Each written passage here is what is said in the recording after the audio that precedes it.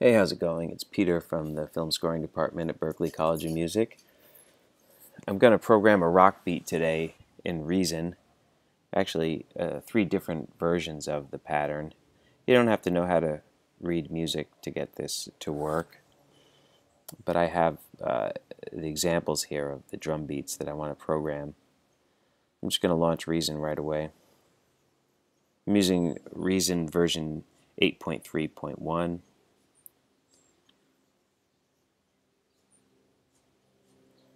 This is a default setup that comes when I open up Reason.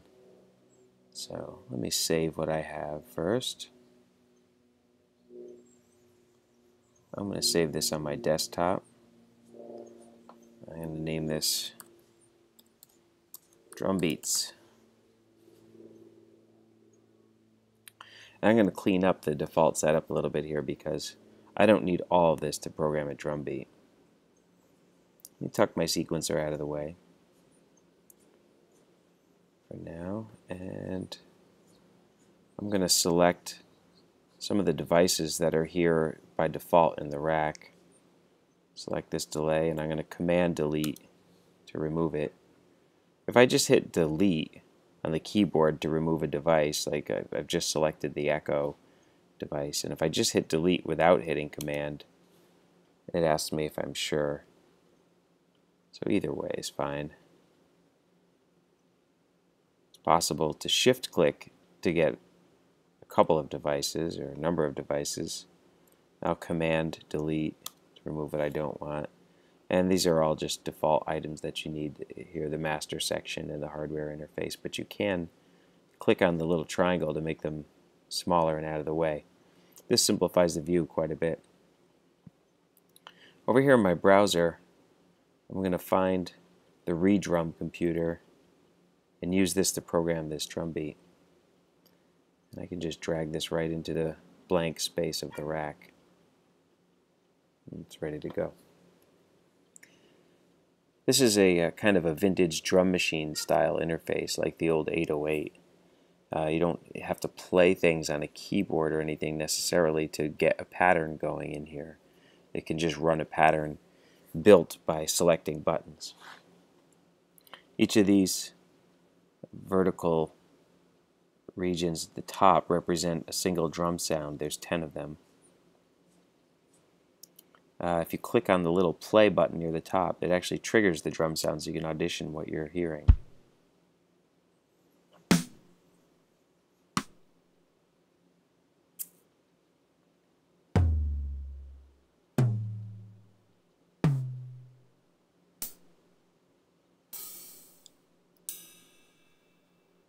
That's just a default drum set that came up when I loaded the device. If I want a different drum set, I can select one from the browser and drag it onto the device. Now I have a different set of sounds.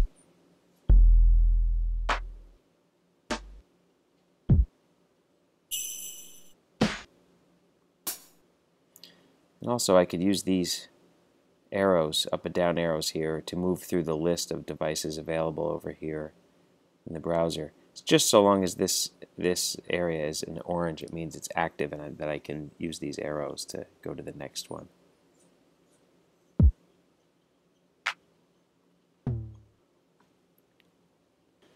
I'm going to go back to the sound that originally loaded this disco kit.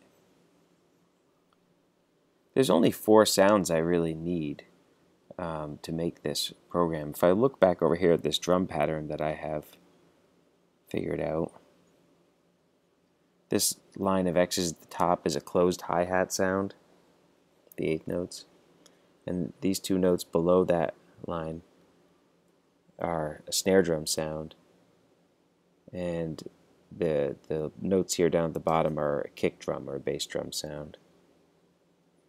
This second pattern uses the same set of drum instruments. And this last one actually, this one's intended to have a ride cymbal along the top on those quarter notes. And those sounds are all available in this disco kit. There's the kick, there's the snare, hi-hat is up here. And there's a ride sound here, ride cymbal. So I have all those sounds available. I have the pattern mode enabled, lit up here. I can adjust my volume here. And I can select any of these drums at the bottom here with the select button, but I'm going to keep the kick drum sound selected. Now if I go back to this first pattern, you can see that the smallest subdivision of the beat that I have is eighth notes in there. And that can help me set up this Redrum device in Reason. I can actually change this knob to be set to 1/8, eighth note as the smallest subdivision. And looking at this chart, the number of eighth notes long that the pattern is 8 eighth notes long. It's just one measure of eighth notes, so it's 8 eighth notes long.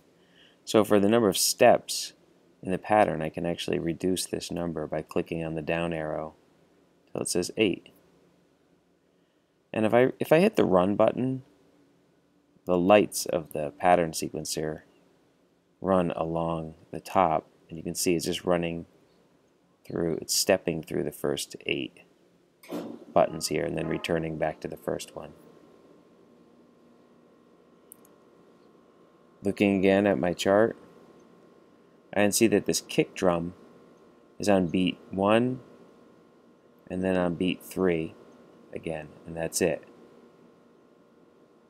Another way to think of that is that it's on the first eighth note and the fifth eighth note.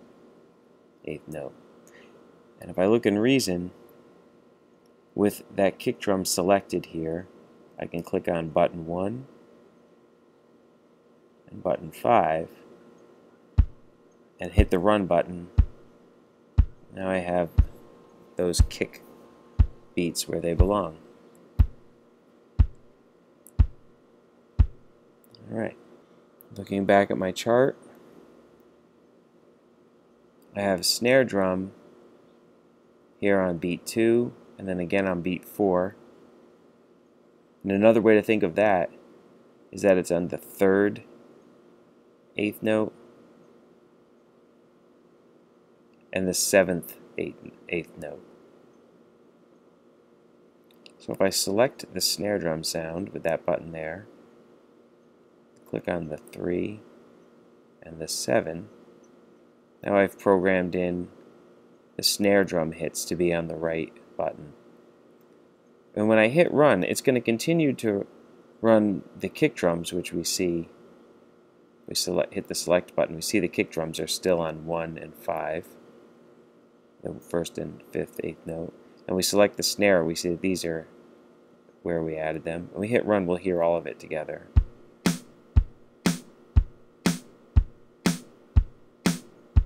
And you can see the red indicator button cycling along through the eighth notes. Alright. Back to the chart. You can see that the eighth note pattern on the hi-hat is every single eighth note, 1 through 8. So let's select the hi-hat drum, the button, and turn on all of these. And we'll hit run.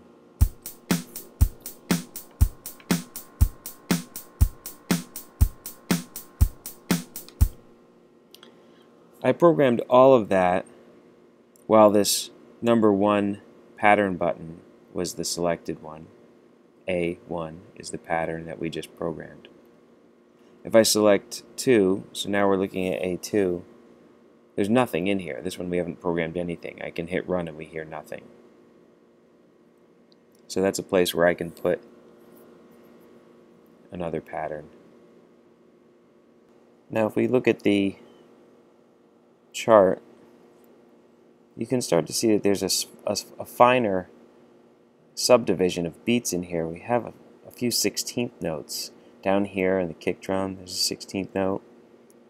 And over here in the snare drum, there's a couple of 16th notes. So when we go into Reason and program our pattern now, we want to keep this one on the resolution of 1/16th note resolution, where it sort of defaulted to. And the length of this pattern is going to be 16 steps, the way that it defaulted to. If we look at the chart again, it's a full measure of what would be 16th notes. So that's 16 steps. 16th notes in 4/4, there's 16 of them. The kick drum pattern is similar. Beat 1 and 3 are strong beats, but there is this 16th note before the 3 beat.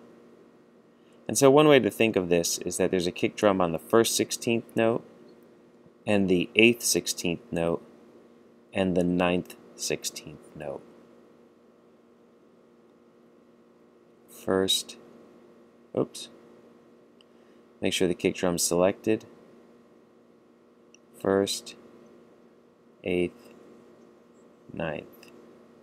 If we run it, we should hear the kick drum pattern.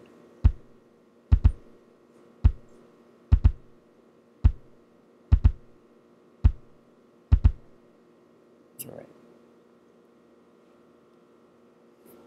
The pattern has a snare drum on beat 2 and beat 4, then in the last two 16th notes of the pattern. So another way to think of that is that there's a snare drum on the 5th 16th note, then there's a snare drum on the 13th 16th note, and then there's snare drums on the 15th and 16th. 5th, 13th, 15, 16. Select the snare drum, 5th, 13th, 15, 16. And we should be able to hit run and hear all of it together along with the kick.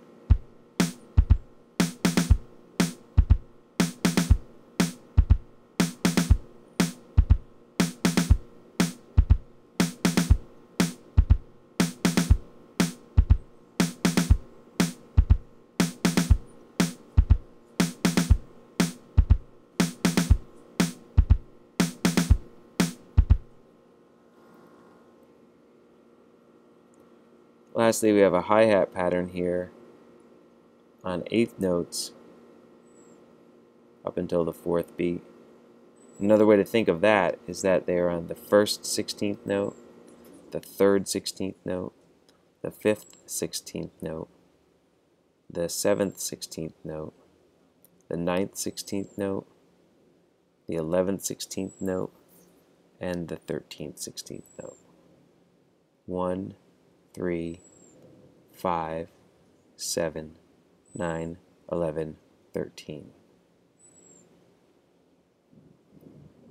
I'm going to select the hi-hat.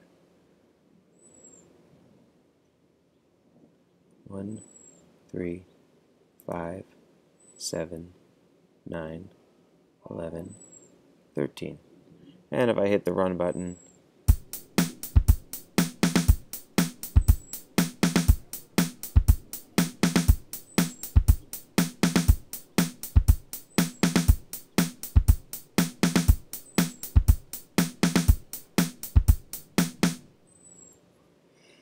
using the pattern select button, I should be able to run the main pattern, the number 1 pattern for 3 bars, then run the number 2 pattern for 1 bar as a fill, and then return back to the number 1 pattern.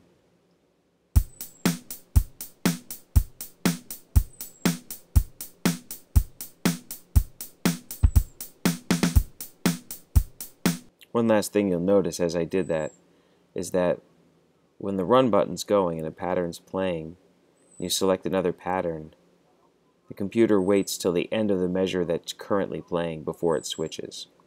I'll demonstrate.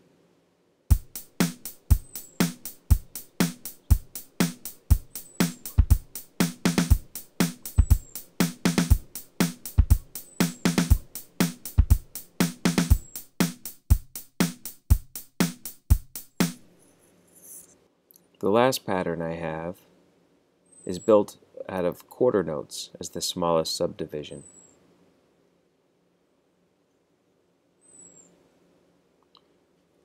So I'll select pattern 3. That's an empty pattern. When I hit run, nothing happens for sound. Change the resolution to quarter notes. And I can change the length of the pattern to 4. It's 4 quarter notes long.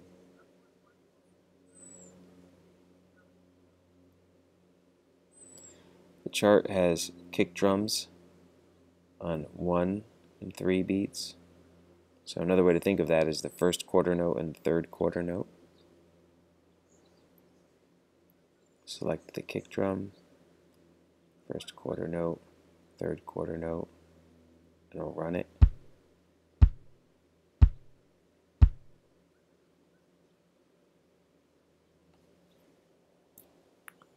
The pattern has a snare drum on the second and fourth beats. That's the same as the second and the fourth quarter notes. Select the snare drum here. Click the 2 and the 4 buttons. We can listen to the kick and the snare together.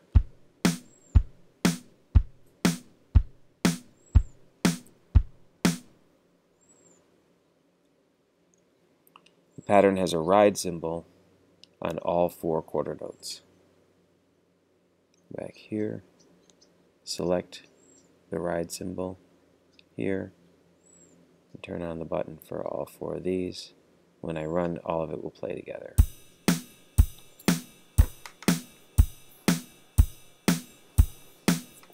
Here's the first pattern.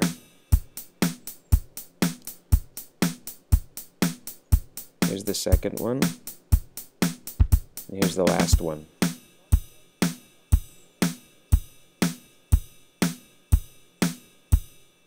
Look for a link in the description to another video which shows how to combine these patterns in the sequencer.